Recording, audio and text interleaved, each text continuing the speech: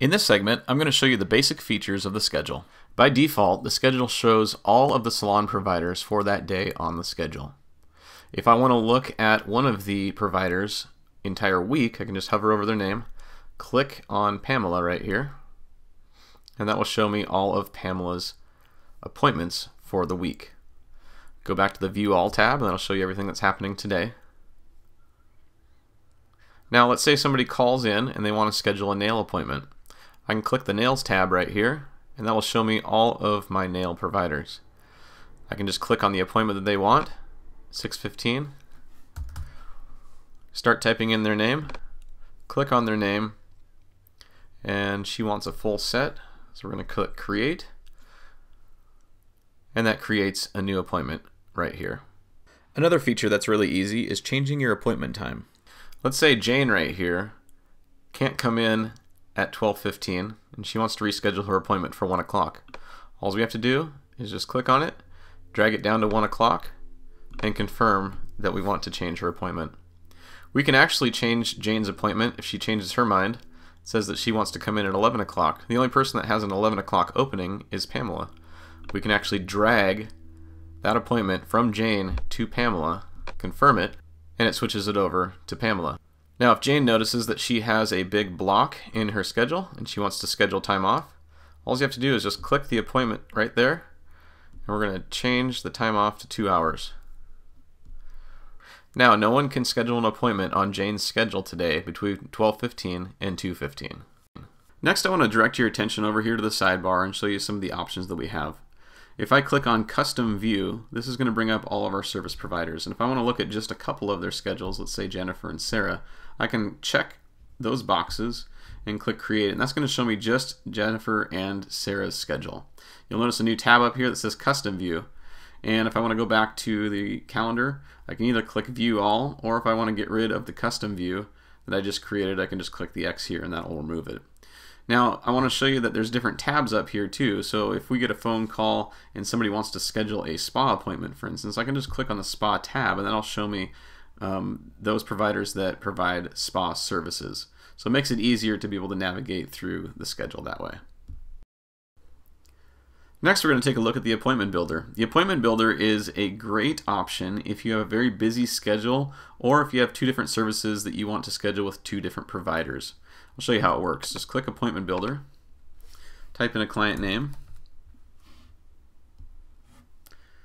click Continue, and then we're going to select a service. Let's say we're going to get a women's haircut, and we want the women's haircut to be with Lori. Then we're going to add another service, and this is going to be a chin wax. And we're going to have Pamela do the chin wax. I'm going to search the calendar.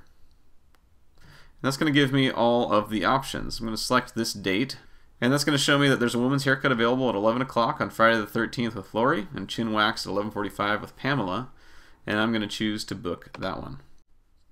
Take a look at it and make sure this works the way I want it to work. Click Schedule, and the appointment was successfully scheduled.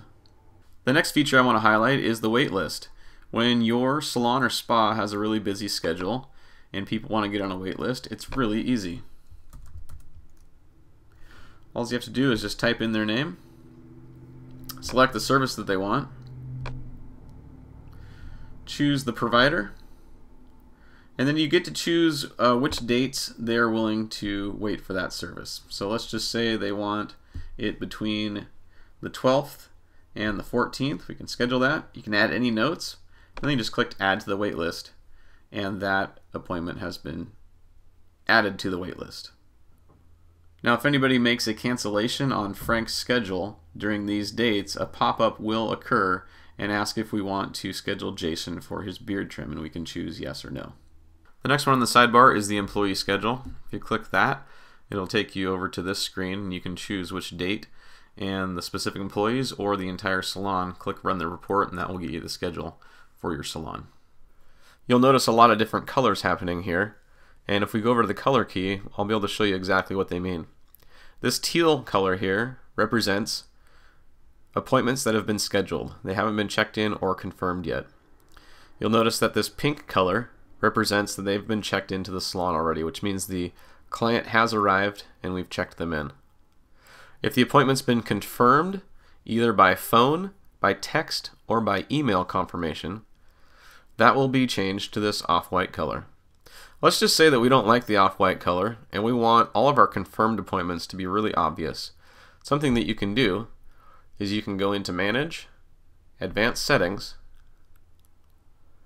click on Schedule Colors, and let's change our confirmed colors from this off-white color to a really bright green.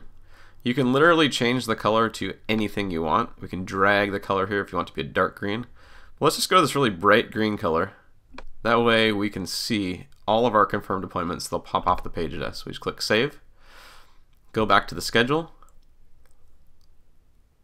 and you'll notice that all of the confirmed appointments now are in your face with bright green. Now let's say a new client arrives at the salon and we want to check them in. Rachel right here, we're going to check in. All you have to do is just click on her name, click the check-in button, and you'll notice that the color changes to that pink color. One of the other neat features is confirmations. The software sends out an email confirmation and a text message confirmation. So if the client clicks the link in those confirmations, it will actually change the color within the software to let you know that they've confirmed their appointment. You can also manually do this if you confirm over the phone just by clicking on the client's name and click the confirm button, and it'll change it to that green color. And the last thing I want to show you are these two checkboxes down here. If you click the Show Canceled button, all of the canceled appointments, the appointments that have been changed, will show up in this light gray. You can actually still click on these. You can go to the appointment log and it'll actually show you when the appointment was scheduled, when it was confirmed, and when it was canceled if you have any questions and want to retrace your steps. I'm going to uncheck that box. And then this Show Not Working, right now it shows all of the employees because that box is checked. But if I uncheck that box, it'll only show the providers that are working today.